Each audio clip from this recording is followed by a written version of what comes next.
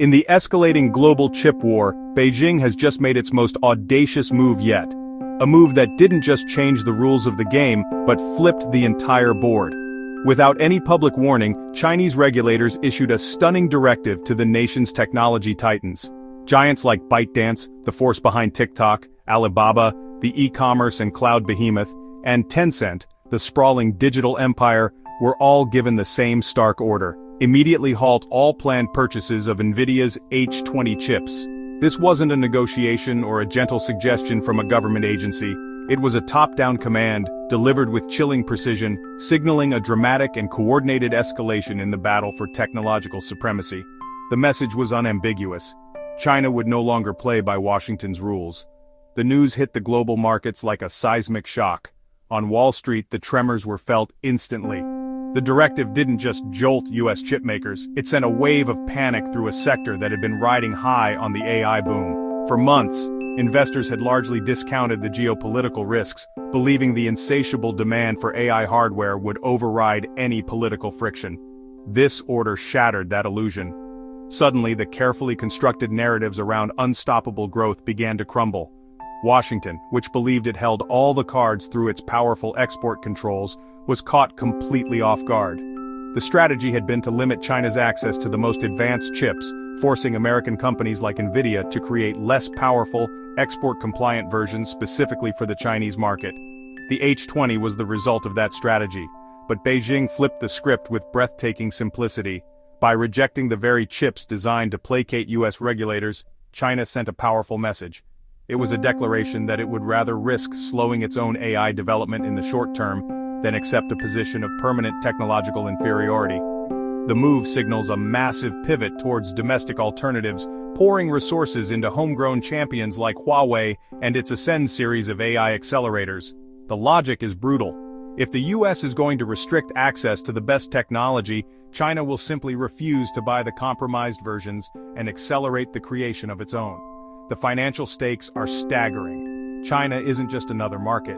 It is the world's largest and most critical buyer of advanced semiconductors. For a company like Nvidia, it's the engine room of its global growth. Last fiscal year alone, Nvidia booked over $17 billion in revenue from China, accounting for a massive 13% of its total sales. This isn't just profit, it's the capital that funds the next generation of research and development, keeping Nvidia ahead of its competitors. Stripping that revenue stream out of the equation doesn't just trim the balance sheet, it exposes a fundamental vulnerability at the heart of the AI revolution's undisputed champion, and raises a terrifying question for the entire industry.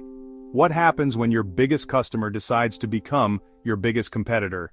The Trump administration framed its deal with Nvidia and AMD as a national security win. The policy was presented as a clever piece of statecraft: allow limited, monitored sales of high-performance chips to China, but skim a significant 15% of all revenue directly into the US Treasury. On paper, it seemed like a masterstroke. The US would profit from its technological dominance while simultaneously funding its own strategic initiatives. For every $1 billion in sales, $150 million would be redirected to American coffers. The logic was that the US could have its cake and eat it too, maintaining a leash on China's tech growth while benefiting financially. But Beijing saw the move not as a compromise but as an economic shakedown. State-controlled media and government officials began a coordinated campaign, reframing the narrative. They told domestic firms that every dollar spent on US chips was a dollar directly funding a rival government's treasury, a government actively working to contain China's rise.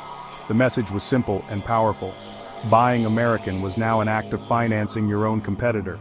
This put Chinese tech giants in an impossible position, caught between their immediate need for cutting-edge hardware and the clear political winds blowing from the capital. Buying Nvidia became politically toxic. The risk was no longer just about supply chain disruption, it was about political survival. Corporate leaders understood that being seen as unpatriotic could have severe consequences, far outweighing the benefits of using slightly superior foreign components. Markets reacted instantly. Investors, sensing a seismic shift, moved their capital. Stock in SMIC, China's premier semiconductor foundry, jumped 5% in a single day. The bet was clear. Demand previously flowing to Nvidia and AMD would be forcibly redirected to local fabs, regardless of their current technological capabilities. Meanwhile, Nvidia and AMD slid as investors grasped the real lesson. America's revenue skim only worked while China played along. The policy's foundation was built on the assumption of Chinese compliance, an assumption that evaporated overnight. The potential loss wasn't just the 15% tax, it was the entirety of the vast Chinese market, a critical engine of growth for both companies. Behind closed doors, the pressure intensified. Chinese regulators began pressing executives with a pointed question. Why choose Nvidia over a domestic champion like Huawei? That single question, posed in quiet boardrooms and official meetings, spooked buyers more than any public decree. It was a clear directive disguised as a query. In response, some of the largest tech firms in the country began quietly trimming their orders and revising their procurement roadmaps, acting long before any formal ban was ever announced. This preemptive retreat demonstrated the immense power of informal state guidance, creating a chilling effect that cascaded through the global tech ecosystem. Bloomberg reports U.S. equipment makers, Applied Materials, Lam Research, KLA, now face billions in jeopardized sales as Chinese fabs reorder procurement. Meanwhile, Beijing boosted its semiconductor fund by $47 billion, surpassing what Washington has dispersed under the CHIPS Act. Goldman Sachs estimates a full block on Nvidia's H20 could shave 0.3 points off U.S. GDP growth in 2025, a serious hit in a fragile economy already running a $291 billion July deficit. The more Washington leans on tariffs, the faster Beijing speeds up self-reliance. Every canceled order costs U.S. firms revenue, and time, the one resource technology can't replace. Nvidia insists the H20 isn't a military product and contains no hidden backdoors. But Beijing's motive isn't just security, suspicion is leverage, starving U.S. suppliers while fueling domestic champions. Trade data underscores the pivot. In July, China's imports climbed 4%, while exports to the U.S. plunged double digits. Shipments to Southeast Asia jumped 13%, Africa 21%, Europe 7%. What Washington calls decoupling increasingly looks like China's rebalancing. 4 months in, even Trump ally Scott Bessent admitted tariffs hit U.S. importers, not Chinese exporters. Reuters says 446 U.S. firms have filed for bankruptcy this year, the highest in 15 years. Exporters aren't absorbing 30% losses to keep access, they're walking away. Meanwhile, July's deficit dwarfed tariff receipts. That 15% chip tax looks less like strategy, more like a patch on a widening hole. The ambition to reshore critical industries runs into the unyielding wall of structural dependencies. The numbers are stark. While the U.S. has some rare earth mineral deposits, the real choke point is processing. China controls nearly 90% of the global capacity to refine these elements into the high-purity metals and magnets essential for modern technology.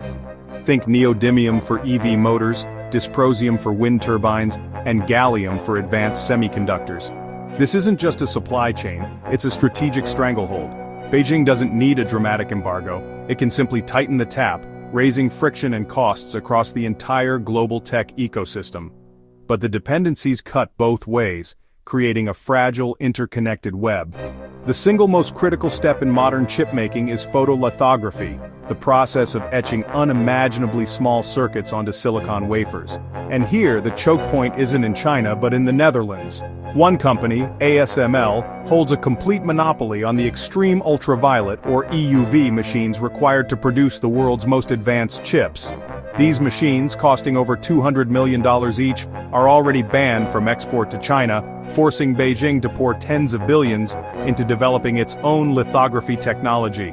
A third often overlooked dependency lies in the final step, advanced packaging. This is where individual chips are assembled, tested, and packaged into the final product. For decades, this work has been outsourced to Asia, with China building up immense expertise and capacity. As chips become more complex using chiplet designs, advanced packaging is no longer an afterthought but a critical performance bottleneck, providing yet another lever of influence. It's within this intricate landscape that the GPU restrictions land. Before April's rules, Chinese demand for high-end AI chips was projected at 1.5 million units, a market worth over $20 billion. Cutting off this demand creates a vacuum, a golden opportunity for domestic champions like Huawei. Their Ascend chips are now aggressively marketed as the patriotic choice, guaranteeing them a massive, captive market to refine their technology and scale production. Every sale lost by Nvidia is direct fuel for a state-backed competitor. The irony is potent. Policies designed to slow Beijing's technological ascent are, in some ways, forcing it to run faster. To compensate for lost Chinese revenue, US firms are forced to hike domestic prices, eroding their competitiveness at home. Meanwhile, Chinese companies, insulated by domestic demand and state support, scale their own production, gaining market share not just within China, but increasingly in emerging markets. The strategy to contain is inadvertently becoming a strategy to incubate. China's production of industrial robots leapt 52% in April to 71,000 units. Pair that with rapid AI adoption and a clear pattern emerges. While Washington taxes its own firms, Beijing automates, slashes costs, and creates new chip demand. The numbers are unavoidable: bankruptcies climbing, deficits widening, global supply chains bending toward China. Innovation runs on revenue. Starve Nvidia and AMD of their biggest growth market, and China's pace accelerates. Washington believed taxing chip sales would cement dominance. Instead, it revealed dependence. By trying to control technology flows, it reminded Beijing how powerful its market leverage really is. And Beijing responded with one command: stop buying US chips. The result? Tariffs became subsidies for China's rise, restrictions, incentives to innovate at home. A single directive damaged US leverage more than months of trade war threats. So who really folded? Basant or the strategy itself?